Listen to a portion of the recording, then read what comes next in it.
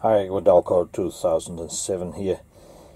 I needed to charge my battery for my LED torch, which works really well now. And of course, I've been cleaning things up and I can't find my charger for the device, so I had to improvise a quick charger. Looked on YouTube, no sensible videos. I just made a simple charger which works well. Got a 10 volt power supply here. In the leads I just put a 56 ohm resistor here for a bit of current control. Set the limit to about half an amp, just under 200 milliamps. Now the battery cell is nearly full. And made this little device here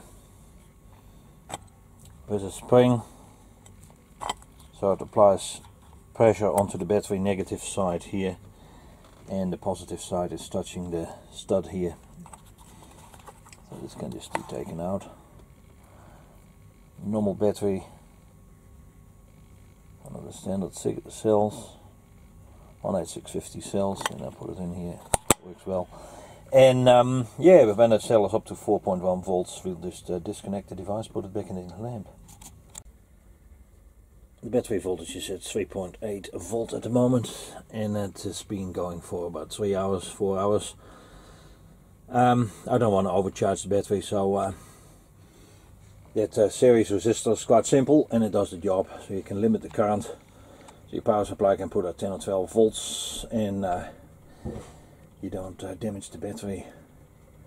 Thanks for watching, hope it helps for some people.